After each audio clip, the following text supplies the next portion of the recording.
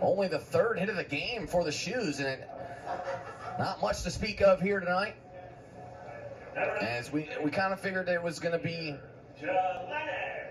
you know, you just never know how situations like this are going to go. It was either going to be one of those games where the boys, you know, come out firing, come out red hot and trying to, you know, just, you know, mash the baseball. As the first pitch to Jelenic is chopped foul down the first base line, so 0-1.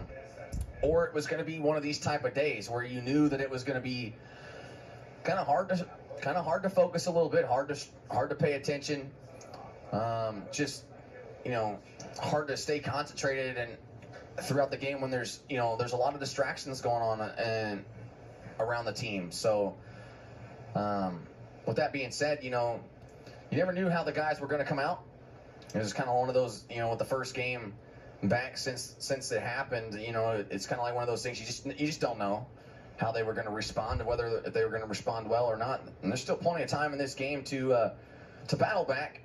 You're going to have to get something going here with 2 outs. As Jelenic will stand in, 1-1 as this one missed off the plate.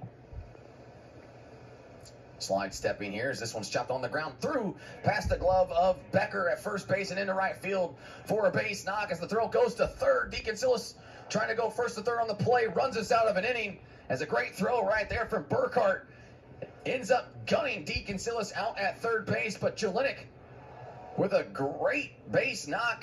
That's what we talked about, just the spark, man. Just got to get something. Jelenic with a base hit, though, as he ends up getting DeCancillas thrown out at third base to end the threat.